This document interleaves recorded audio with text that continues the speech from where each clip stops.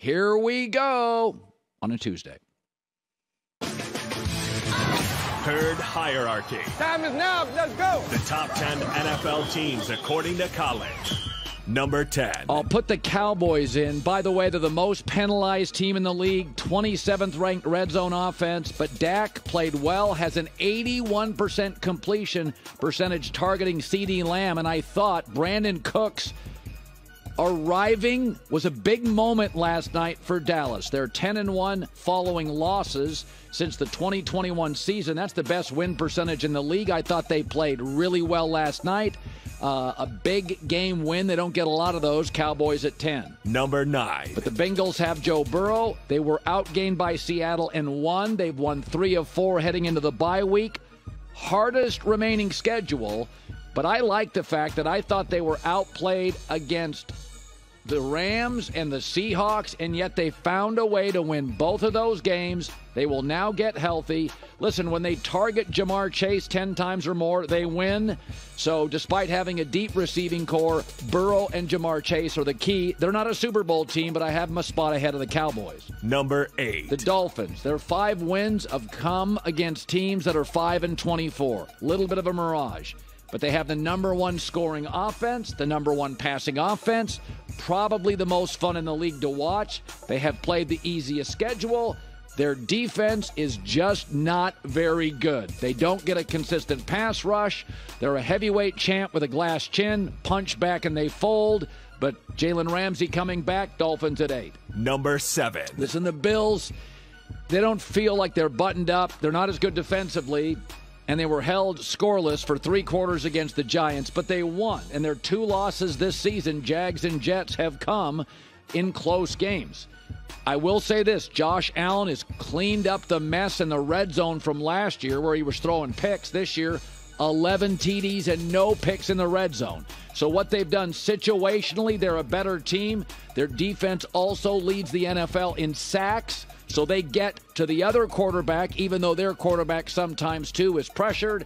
I have the Bills at 7. Number 6. The Jags at 6. The defense leads the NFL in takeaways. Some of those draft picks now are really playing well. They're on a 3-game winning streak, did well in London. Now they come home where a lot of people thought they'd be sleepwalking, and they picked up a W. Trevor Lawrence, though, knee injury, may not play Thursday, so we'll keep the Jags deserving at number 6. Number 5. Philadelphia. Listen, there's a lot I like. Jalen Hurts already has more picks than last year, so he's not the same without Shane Steichen. We had predicted that. He would pull back about 20%. He's still very good and very dangerous.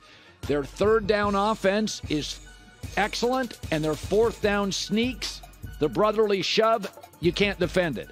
But I will say this, Lane Johnson now is hurt, and opposing quarterbacks' average passer rating is almost 95. Not good. If you want to beat the Burrows, if you want to beat the Mahomes, opposing quarterbacks are having their way with this defense. Number 4. I think Detroit's really good. I think they have better talent than Dallas, but we don't talk about them. 7-1 in their last 8 games, 13-3 in their last 16. Best offensive line as far as I can tell in the NFL. 3-0 on the road, right? Goff can only play at home. Not anymore. This team is so good, they went on the road. 3rd easiest schedule remaining. Only team to hold opponents under 100 yards rushing in every game. This is not a Jared Goff's good when he's comfortable team. They go on the road and win 2. I have them at 4. Number 3. I like Baltimore. I think Lamar Jackson's having a season. Their defense has only allowed 6 touchdowns, fewest in the NFL. They have the number 4 scoring defense. They get after the quarterback. He leads the NFL in rushing for quarterbacks. I thought his first half against the Titans was magical. They struggle at times in the red zone. They are a little too run-centric down there, but they've run for 100-plus yards in 22 straight games. Lamar has always been better in the pocket than he's been given credit for. I think he looks spectacular this year.